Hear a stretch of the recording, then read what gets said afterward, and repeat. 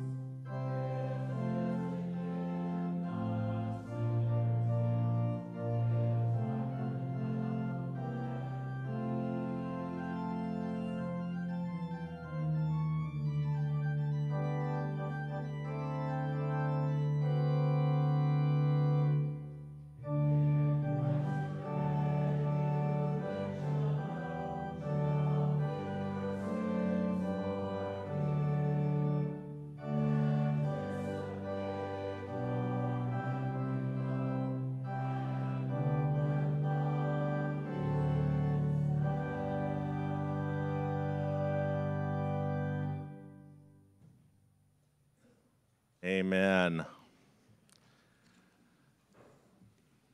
One of the first times that I heard our scripture lesson for this week, it was the Byrds' rendition of Pete Seeger's "Turn, Turn, Turn." Now at that time, as a young'un, I didn't realize that it was a piece of scripture. I thought it was just a creative thing that for everything, turn, turn, turn, there is a season, turn, turn, turn, until I read through the book of Ecclesiastes.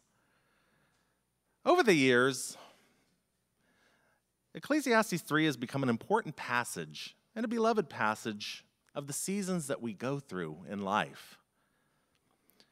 Ecclesiastes, or Qoheleth in Hebrew, is part of the wisdom tradition in the Old Testament. In addition to Ecclesiastes, wisdom literature includes the book of Proverbs, Job, Sirach, Wisdom of Solomon, and Song of Songs. Throughout the book of Ecclesiastes, the author talks a lot about the human condition and about humanity and the future. And the fact is that there are times in life that are going to be both good and bad. We will have seasons where things go right, and we'll have seasons where everything, seems to go wrong. The author uses polar opposites in expressing the wisdom that nothing is ever the same. Everything is constantly in motion. As Professor Kathleen O'Connor explains, the writer of Ecclesiastes uses a convention called mishal, in which the author draws two contradictory pictures of life. In one picture, human existence is bleak, dismal, and empty. In the other picture, life is beautiful, simple, and filled with causes for joy and delight.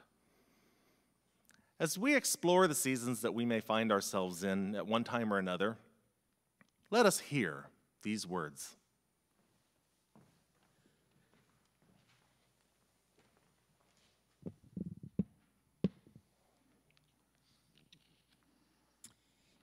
Hear now today's scripture, reading from the book of Ecclesiastes. For everything that happens in life, there is a season, a right time for everything under heaven, a time to be born, a time to die, a time to plant, a time to collect the harvest, a time to kill, a time to heal, a time to tear down, a time to build up, a time to cry, a time to laugh, a time to mourn, a time to dance, a time to scatter stones, a time to pile them up, a time for a warm embrace, a time for keeping your distance, a time to search, a time to give up as lost, a time to keep, a time to throw out, a time to tear apart, a time to bind together, a time to be quiet, a time to speak up, a time to love, a time to hate, a time to go to war, a time to make peace. What good comes to anyone who works so hard all to gain a few possessions? I have seen the kinds of tasks God has given each of us to do to keep one busy, and I know God has made everything beautiful for its time. God has also placed in our minds a sense of eternity. We look back on the past and ponder over the future, yet we cannot understand the doings of God. I know there is nothing better for us than to be joyful and to do good throughout our lives.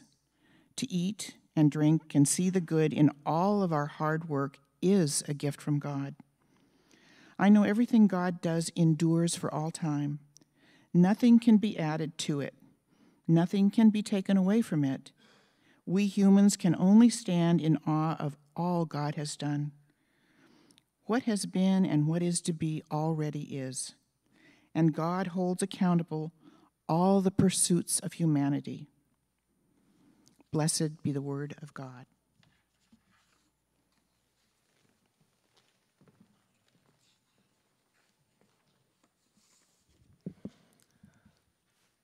Let us pray.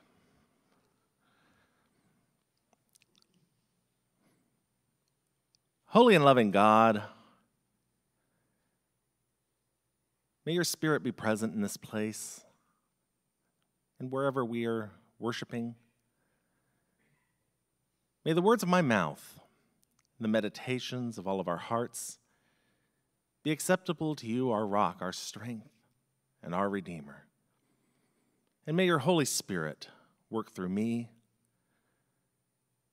And may your Holy Spirit be upon the ears of all of those who hear this message. And may your Holy Spirit be in the words of this message. In Jesus' name we pray. Amen. Not long ago, after beginning my first appointment in 2016, I found a book tucked away that had been gifted to me called Leaving Church by the Reverend Barbara Brown Taylor, an Episcopal priest who became a college professor of world religions at Piedmont College in Georgia after serving a couple of different parishes in the Episcopal Church, one large urban downtown church in downtown Atlanta and a smaller rural church that in Clarksville, Georgia, that quadrupled in size during her time there. Now, this might not have been the safest book to read, having just started in ministry. Yet, it was eye-opening about life and about the seasons of ministry that we all go through, whether as lay people or clergy. 7 years later, and having read Leaving Church several different times, everything that Barbara Brown Taylor wrote in that book was very illuminating because it talks about the good, the bad, and the ugly that can happen, both in ministry and in life, especially when things happen that we don't always see happening in the future. Although our experiences and our context were at times similar and different. Leaving church highlighted the realities that happen, both in ministry and life. Regardless of our vocation, we all go through seasons of life that are good, bad, and ugly at times. We go through seasons of growth, seasons of life, seasons of discernment, retirement, death, grief, and even new life and new adventures. My first season of ministry was awe and wonder. Coming to a new town, living the dream of living in the mountains, getting to know a community, getting involved in that community, and coming to love the people I served. It was a wonderful season. During my first appointment, I was fortunate to have a retired United Methodist elder in residence in our congregation, and he became a very valuable friend and mentor. Somebody that I could go to about anything, even kick me when I needed it.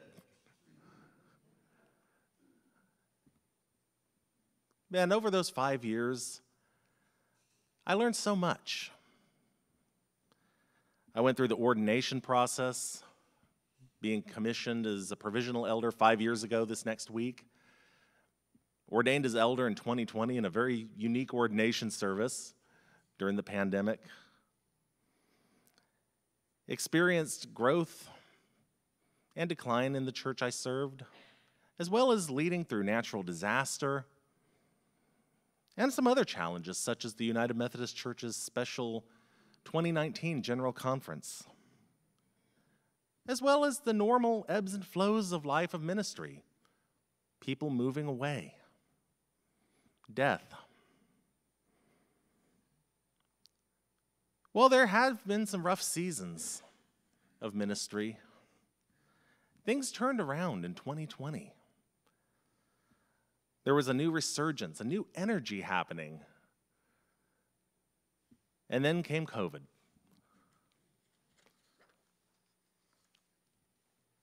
It's not hard to say that the last 3 years have been a monumental challenge at times. Trying to navigate through a pandemic was downright stressful. Though I was so proud of my church for pressing on.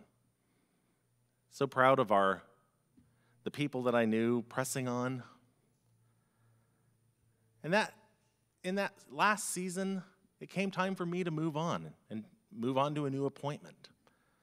A whole new challenge. As I began my new appointment, I decided to publicly live into my true, authentic self and publicly introduce Trevor as my partner, something that I regret not doing sooner. Leading a new congregation was exciting. It was thrilling, being closer to my family, being closer to Trevor. And it was also a challenge because it was a larger church. Although we were hoping that COVID was going to be in the rearview mirror, but wasn't meant to be quite yet. As there was a new resurgence of COVID restrictions, plus having a different leadership style that the church wasn't used to, ended up being more of a challenge than we anticipated. As being a shepherd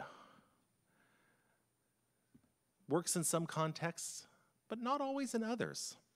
But that's okay, because all of us are different. On Ash Wednesday last year, I received a phone call from my district superintendent asking if I would come here to San Ramon Valley United Methodist Church. And it was an awesome opportunity because it was an awesome opportunity for new growth, for new life. And I'd been familiar with this church through other associates that have served here who are dear friends. And so I jumped at the opportunity, and also a new opportunity to live in the Bay Area and give a new life, try a more urban environment than what I'd been used to, as I grew up in a more rural area and served a more rural area before. Fast forward to this past fall, I began to realize, though, that maybe it's time for a break, that my call is shifting. My call is evolving. Maybe there's a little bit more that I could be doing. Because one of my things that I love doing is being out in the world and out in the community. Love meeting people where they're at. And that also coincided with some health issues that came up this last fall. And so in November, I decided that it's time to take a break, a time to rest, a time to renew in hopes of being re-energized, but a time to explore a call that continues to evolve, a call that I once had toward teaching. But I'm also feeling a call toward the nonprofit sector too. It's hard to say how long this season will last of being away from the parish and not serving under active appointment, and maybe in hopes of getting an appointment beyond the local church. It's nerve-wracking, but it's exciting at the same time, especially when we don't always know what the future holds. We know that while there is a season for everything, some seasons might last longer than others, with some being easier and others more difficult. I was attending a workshop during the summer of 2020. I was doing all the Wednesday webinars that our conference offered, and then the Fellowship of Worship Artists that I've been a member of for 20 years was putting on a training event on Zoom, and one of the things that they said is this is only a season, and little did we know, though, that this would be a very, very long season. But as this world continues to become a post-pandemic world, we are seeing a season of new life, even though we still operate with caution, because we know that COVID-19 virus is still around. Every week when I look around our sanctuary here in person, I see a number of faces that I didn't meet last July. I see people returning. But I'm also grateful that we have our online worship and how well we do the online worship and engage online. Some of the times I've been teaching Sunday school and wouldn't have students show, I would engage in the online to get the perspective from online. And it is so much fun to engage in the live chat and engage with people that I may have never met face to face. But that's one of the ways that we are sharing God's love with the world. While taking on the role of youth pastor, considering that I never really had much experience with youth ministry before, I am grateful for that opportunity, because it stretched and challenged me to grow in ways that I didn't anticipate. Considering how hard of a hit that children and youth ministry has taken over the years. And at the same time, it's a realization that our children and youth are the here and now of the church, not just the future. And my prayer is that we can continue to still cultivate relationships. And as I talked about in August and July, the concept of being Mary and Elizabeth, because we all need our younger people to teach us a thing or two, while we may have wisdom to share with our younger people, because we need each other. I'm grateful for the opportunity to serve here together, to learn from Pastor Kim, to learn from all of our leaders here, to be able to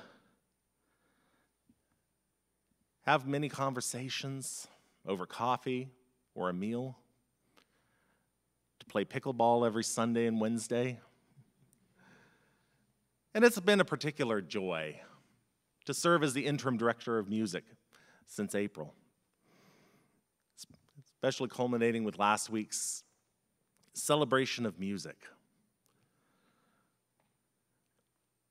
Some seasons of this last year have been challenging and others have been easier. But I have no regrets.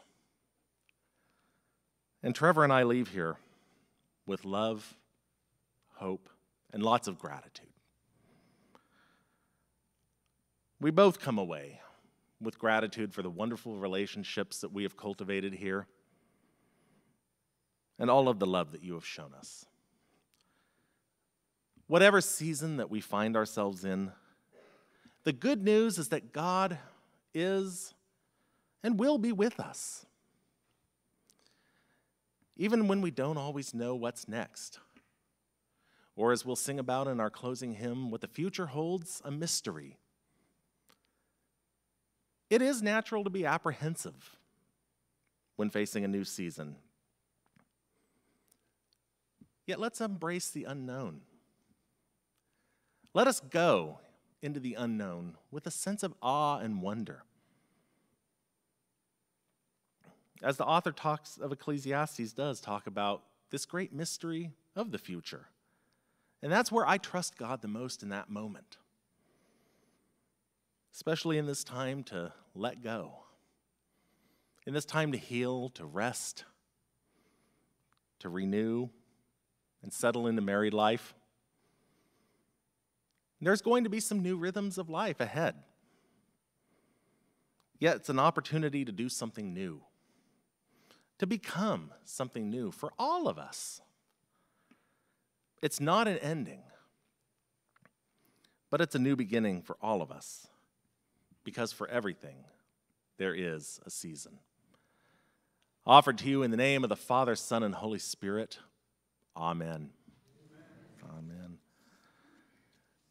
And as we'll hear in our special music, we hear another artistic expression of Ecclesiastes 3, 1 through 8.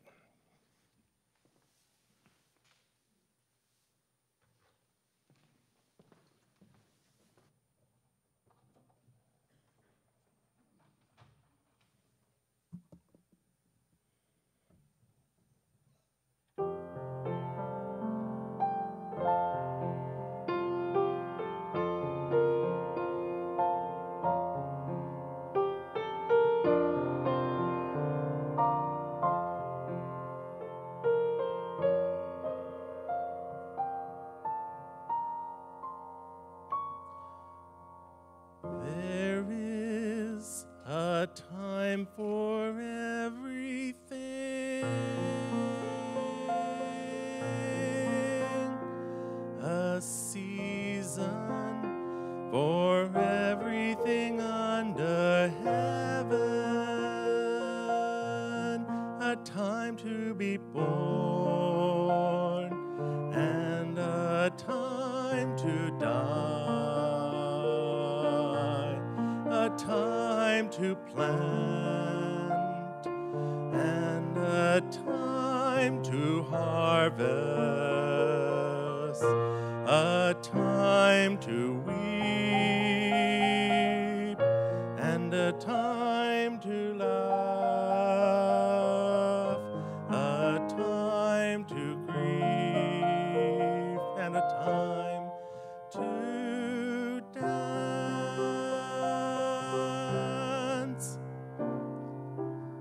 There is a time for everything, a season for everything under heaven, a time to be born and a time to die, a time to plant and a time to harvest, a time to love and a time to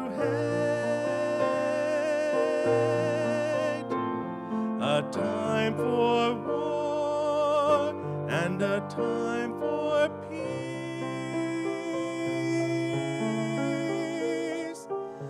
There is a time for everything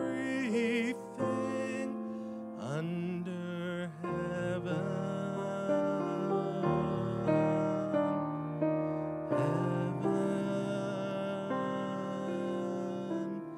There is a time.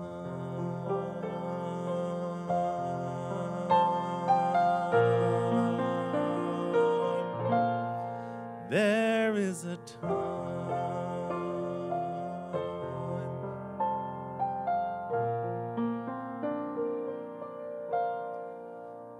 There is a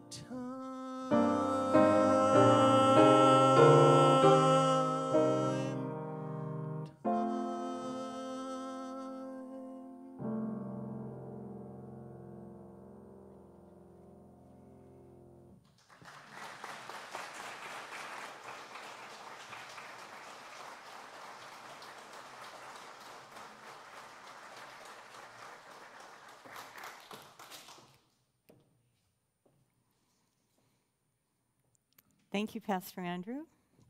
And now we turn to the Feast of Holy Communion. John Calvin was once asked to explain what really happens here when we take communion, and he said he would rather experience it than try to understand it. And I invite you into that act of simply receiving it. You know, the very first time I received communion, I didn't get it at all. I was living in Taipei, Taiwan. The language, the service was in Chinese, and I'd never taken communion before. The faith community I grew up in, we didn't do that. I had no idea really what we did, but I felt the earnestness of people coming forward. And I invite you into that stance of receptive earnestness to experience the mystery of the divine presence that abides in us, defines us, and sends us out into the world. All are invited to come forward and experience the sacrament of Holy Communion, for ours is an open table. You do not need to be a member of this church or any church. We come forward simply willing to receive, to be filled with that divine presence, the Christ presence, so that we become that presence in the world. For our online worshipers, I invite you to take a moment to get a beverage and anything to dip into it. And for those who are here in the sanctuary, we have, you'll be invited to come forward after we bless the elements together, and it's a gluten-free option here in the central table as well. There are kneelers out as well if you would like to pause after taking communion. It's always appropriate when receiving to say to yourself or out loud, "Thanks be to God."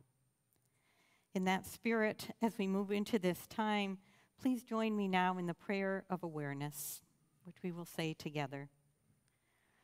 Merciful God, we know that we have sometimes missed the mark and have not always lived out our purpose. Forgive us, we pray. Renew us, remind us that we are here to be your presence alive in the world. With hands and hearts open to receive, we recommit ourselves to the way of Jesus Christ. Amen. Hear the good news. God does not ask us to be perfect. God asks us to be willing to be newly aware of how very real and near God is. May we live as God's beloved, forgiven, loved, and free. Amen. The Lord be with you. Lift up your hearts. Let us give our thanks and praise. To give our thanks and praise. It is right, always and everywhere, to practice giving our thanks and praise. Jesus taught us that in the everyday moments of life, God is with us. At all times and under all circumstances, God is with us. May the wonder, may the truth of this fill us with curiosity and courage as we look out onto a world that so needs the assurance of God right here with us. We take communion to remember and to give thanks. God's presence abides with us. And so with all your people on earth and all the company of heaven, we praise your name and join their unending hymn.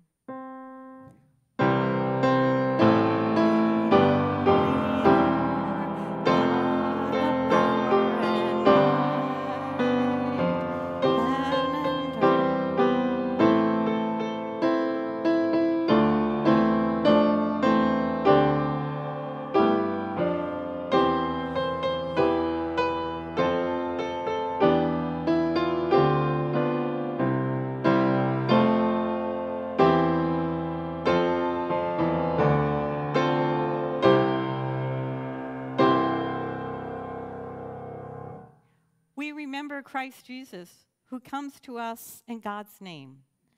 When God wanted us to fully experience the presence of God in our lives, God did not send a doctrine or a creed or a new book.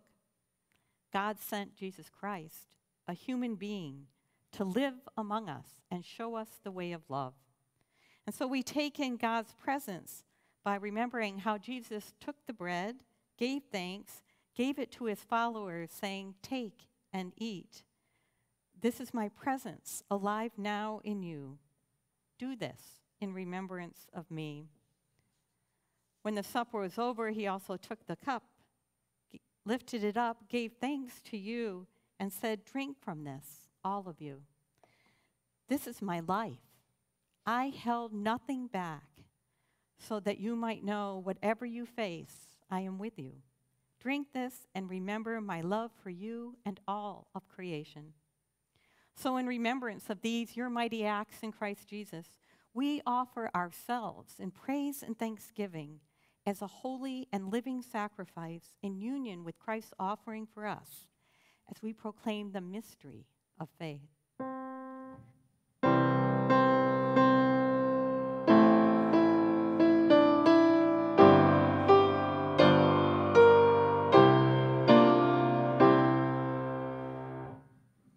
Pour out your Holy Spirit on all those gathered here together and online and on these gifts of bread and cup. Make them be for us the very presence of Christ alive in us. Amen and amen.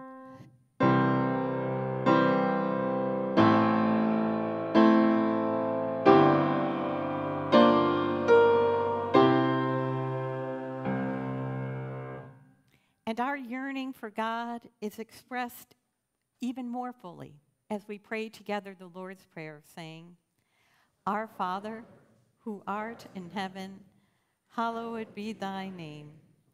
Thy kingdom come, thy will be done, on earth as it is in heaven. Give us this day our daily bread, and forgive us our trespasses, as we forgive those who have trespassed against us.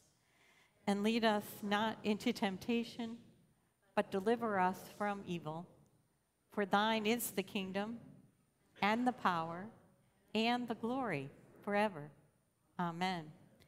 I invite all of those helping to serve communion to come forward and join me, and we will then serve the community and then serve each other. There'll be music to sing as we proceed with Holy Communion.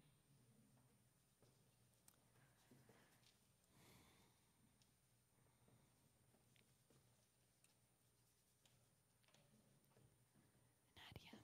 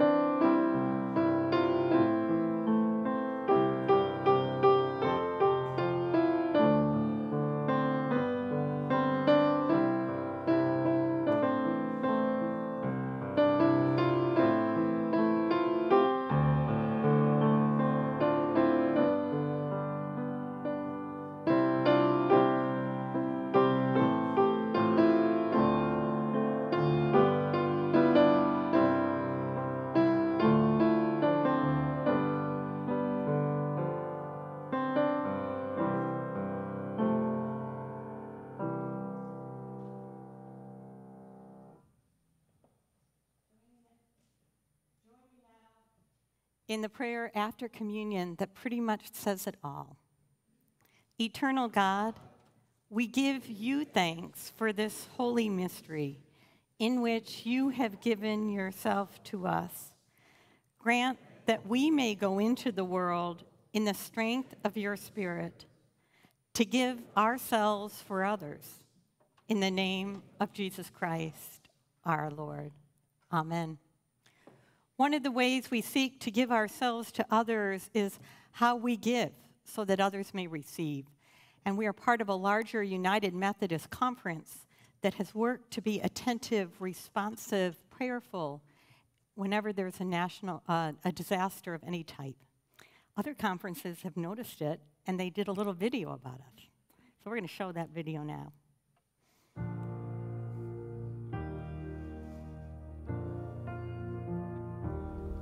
The flames were right there, and everyone was screaming just to run. And so we all did. That was a hard evacuation. It's a bottleneck to get out. Traffic wasn't moving or anything. Saw things people shouldn't see. We could see smoke coming up out of the river canyon, and 2 days later, the entire community of Grizzly Flat was erased. I was pretty shocked. You really see the way that a disaster like that it affects people's lives and a community as a whole. My community is hurting. My sister, my best friend, my neighbors, my family, my own boys, we're all hurting. This fire just destroyed us. It took away the hope. It took away the laughter in our lives. We had no idea what we were going to be coming home to.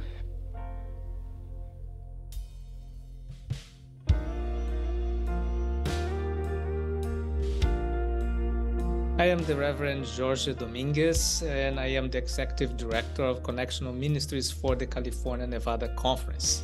Since 2017, we are experiencing way more intense fires with a much larger number of victims.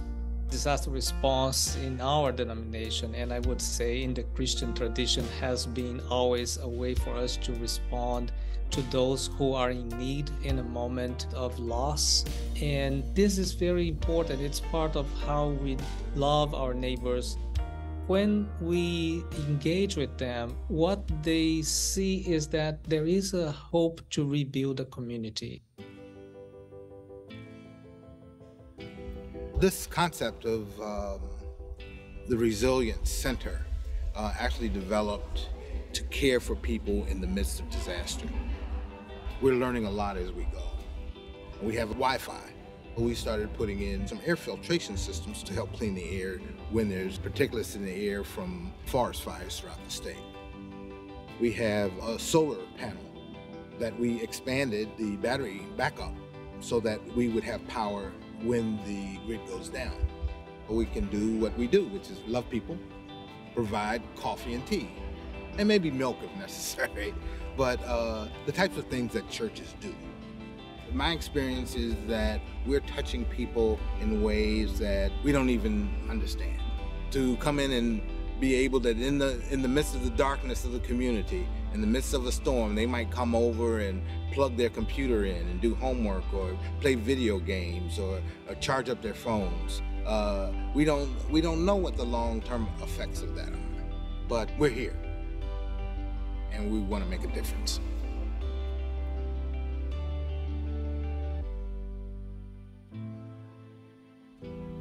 Recovery takes a very long time.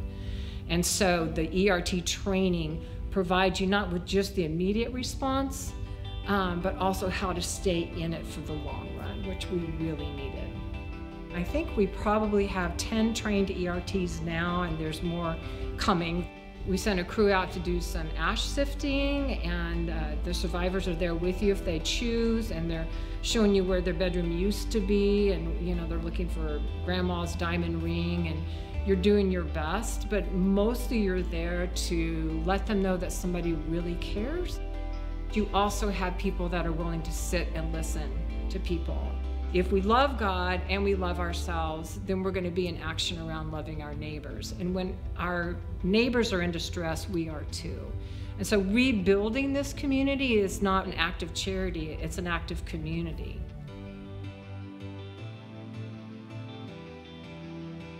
There needs to be somebody who's willing to have the staying power to see it through to the end. The Methodist Church is proud of its tradition of early in and last to leave. It is a way for us to be able to show people that we don't even know that we care. That gives people hope that there is going to be a way out of this. We're working directly with survivors, and for many people, their most significant moment of need ever. It's a way to put our faith into action. It makes what we believe tangible. When our churches are present and volunteers are serving in whatever capacity, even if they are just there to listen to the stories of the survivors, it is an opportunity for churches to invite more individuals, more persons of all ages to be trained and participate in these efforts. So I invite everybody to join and be part of this ministry throughout the United Methodist Church, because this is when disciples are transforming the world.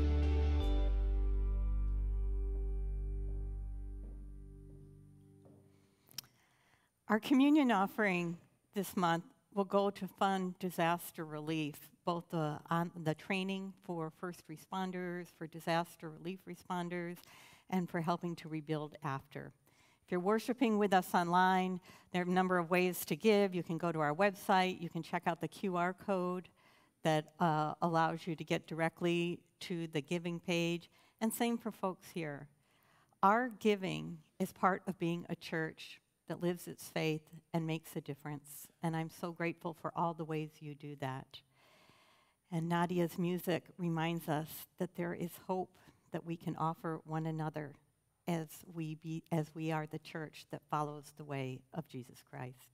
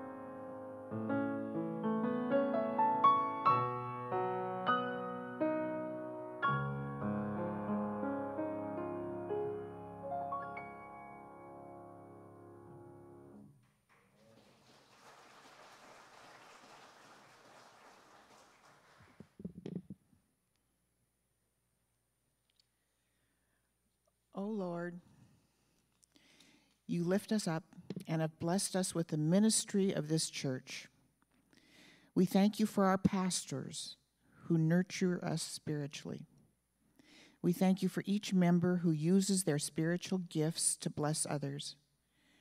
We thank you for the rich fellowship we enjoy with each other and with you. We give our offerings wholeheartedly to you now to support the ministry of this church in our community and worldwide. Amen.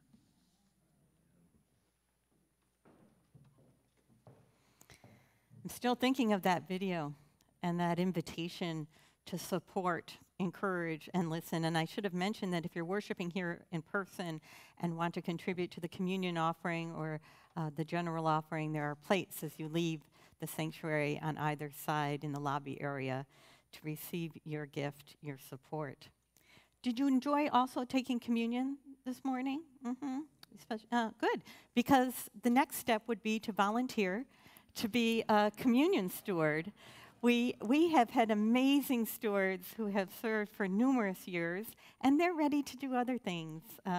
So what we need are volunteers that will get the table and the elements of communion set up and then clean up. It's a behind-the-scenes way to give, to serve, to be a part of the power of Holy Communion. So you can call the church office. You can write something on the back of your registration card. However you want to volunteer, it would be a commitment to serve communion 3 or 4 times a year. We take turns with different teams doing it. You can do it as a team, 2 friends together, a couple together. I could go on, but you get the idea about we need you, and we relish taking communion at every month. Today is the day that we celebrate Andrew's ministry among us, and there have been flowers brought forth as a token of our appreciation.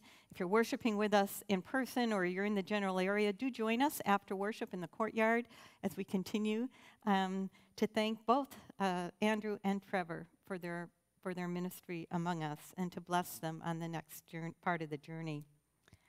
Next Sunday will be my last Sunday as your pastor, and on the 22nd, there is scheduled a grill and chill, a send-off. Grateful for everyone that RSVP'd, and I need to let you know that we're completely sold out.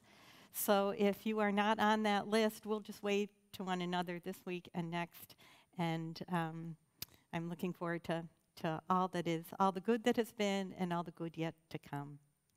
In that spirit, let's sing together our final hymn, the Hymn of Promise. Join in whatever way feels comfortable.